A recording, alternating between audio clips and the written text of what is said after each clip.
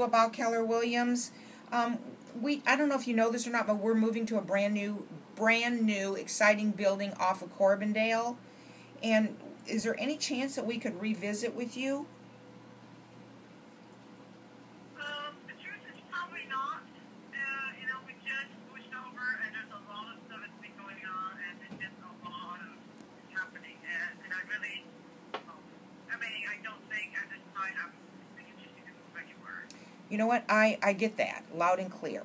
But we have so many exciting things going on in this office that I think that we could help you raise your production. And I really think that through the training, I think that you would see such a difference and make so much more money. I mean, I think that it would be just worth 30 minutes of your time, Diana. I'm not kidding.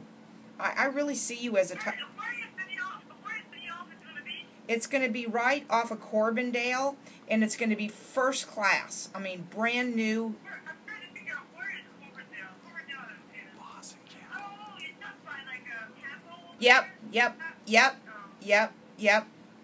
By the library? Yep, sure is. I mean, it's going to be first class. We're all so pumped about this new office. I can't even tell you.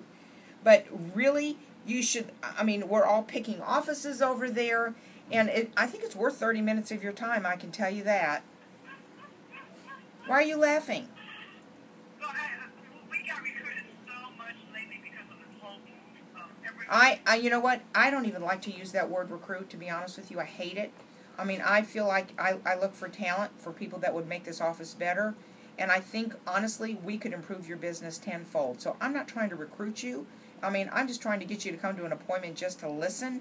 So, I think it would help you, and I think you would thank me for it. I won't be back till next week. You bet. Can I call you? Thursday. Okay. I won't be back till next following Sunday. So, if I do, it'll be sometime next week, which I don't have my schedule in front of me, so I really don't know. I'll be happy to. I mean, again, always good to keep my eyes and ears open. That's, you know what? As a business person, I'm going to applaud you for that. But I'm going to be really honest with you. It's just, the chance for me to go is not going to be very big. Listen, I love a challenge. And I think, honestly, I think we got the best there is. Honestly, with all my heart. And I think we can show you. And I'm going to call you. You tell me when to call you, and I will be back on the phone. I will say, if we want to visit next Wednesday will be a good time. Next when? Next Wednesday. Next Wednesday. Great. Let's see what. Let me walk into my office manager's office real quick. Hang on just a second while I walk in. Hey, Michael, can you meet with Diana Hugh next Wednesday? Is that Michael? Yeah, I'm here. Next Wednesday. Remember Diana Hugh? You met with her before. Yeah, let's absolutely. Love to. How about in the morning? How about in the morning, Diana? Is 9 o'clock good? Is 9 o'clock too early? Diana? Hello?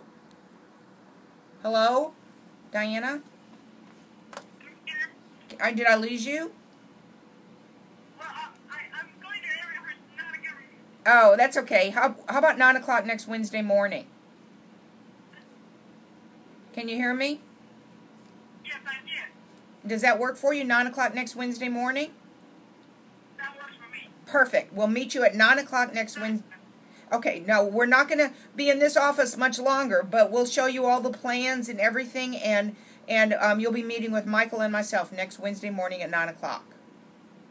At the new office or at your old office? We're going to meet at the old office, but we'll show you all the plans and all the things that are exciting about coming up and all of that. You'll see everything. Okay? We'll see you at 9 o'clock next Wednesday morning. Okay. Good deal. Bye-bye.